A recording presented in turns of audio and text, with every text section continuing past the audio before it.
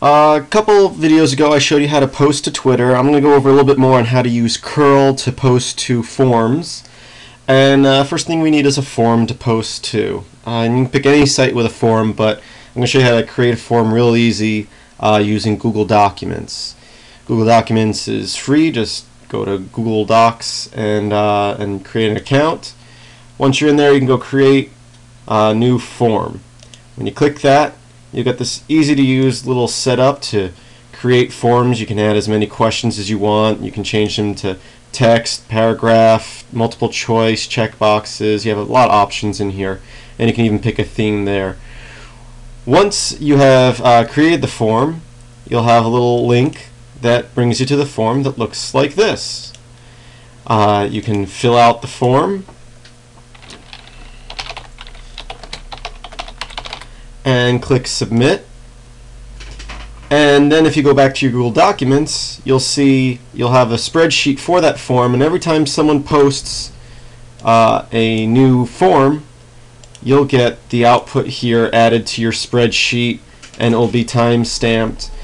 And so now we're going to go over how to use curl to post to one of these forms.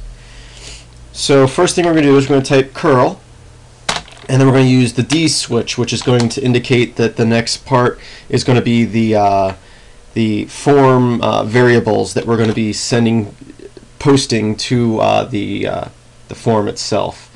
So what we need to do is we need to go back to where your form is, and we'll go and we'll look at the source code of the page.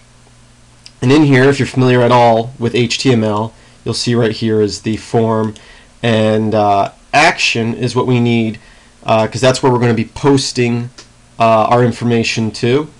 And then you're going to have different entries, and we have entry 0 here, and we have entry 1 here. So that's our first little comment field, which is the username. And the second one is entry 1, which is the comment.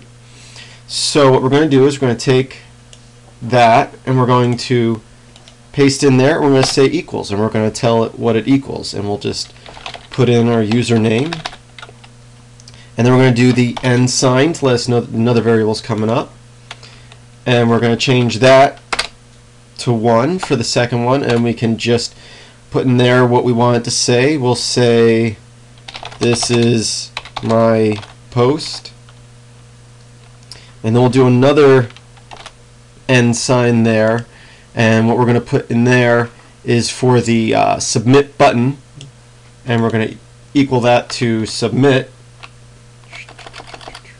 right like that. Submit equals submit, and then we'll close our quotations.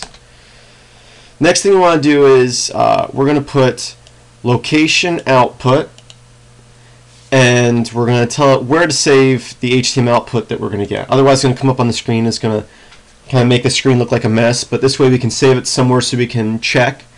I'm just going to put it in my temp folder, and we'll call it post.html. And then the last thing we need to put in there is the action in the form, and we only need it up to the first end sign, because then everything after that is variables we don't need. And we will put that in quotations right here. Pardon me, I accidentally double pasted. And we'll hit enter. And our form should be submitted. If we go back to our little spreadsheet here, you can see that the form we just filled out is posted inside our spreadsheet. This can be very useful. You can write scripts that start up and post information to your Google Docs or any form that you create, and you can get updates on your computer wherever you are that you can access via the internet. So that's using curl to post to forums. Visit bashscripts.info for more information.